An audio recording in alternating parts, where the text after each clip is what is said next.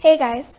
So a classmate asked, what is Le Chatelier's principle and how does it relate to equilibrium reactions? To begin, let's first understand what is Le Chatelier's principle. This principle is named after Henri Louis Le Chatelier, a French chemist who devised this concept as a way to predict the effect a change in condition has in a system in equilibrium. Essentially, Le Chatelier stated that when an equilibrium reaction is subject to such a change, a counteracting change takes place towards a new equilibrium state in the direction that offsets the change. There are three main factors that can affect a reaction at equilibrium: the concentration of reactants or products, reaction volume or pressure, and temperature. For our first factor, we are dealing with changes in concentration of either the products or the reactants, which occur when removing or adding such substances. Increasing the concentration of any substance, regardless of it being a reactant or product, will cause a re-establishment of equilibrium in a direction that relieves stress, thereby shifting in the opposite direction. So in this example, if there is an increase in the concentration of A, then the reaction shifts to the right, with the same shift occurring in an increase in the concentration of B. Yet, an increase in the concentration of AB will cause a shift to the left, again away from where the stress occurs in order to relieve it. The opposite is true for a decrease in such concentrations. You can think of the removal of such concentrations as creating a hole that must be filled by the reaction. Therefore, instead of shifting away from the change, the reaction shifts towards it in order to fill in this new hole. Therefore, a decrease in either concentration of A or B will cause a shift to the left, where the new hole occurs, while a decrease in AB will cause a shift to the right, again to fill these holes up. The second factor, reaction volume and pressure, deals with the relationship between volume and pressure as we understand from gas laws.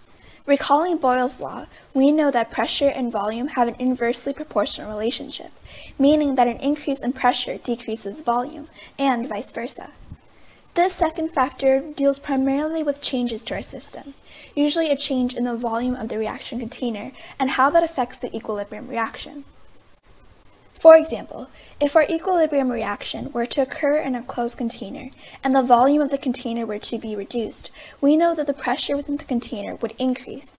But our chemical equation doesn't represent pressure, so how can we relate it to a shift in direction? Well, we need to call on another law from ideal gas theory, mainly Avogadro's, that states that pressure and moles have a directly proportional relationship. Since we can represent moles in our chemical reaction through coefficients, then we can see the shifts.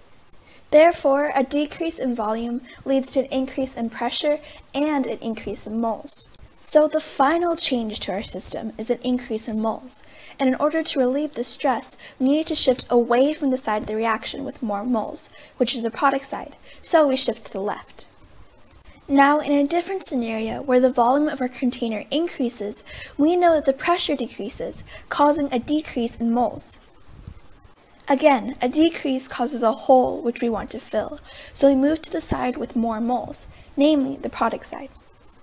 Our third and final factor has to do with temperature, and this is in relation to exothermic and endothermic reactions. In an exothermic reaction, heat is released, so heat will show up on the product side, which can be represented in a reaction like this.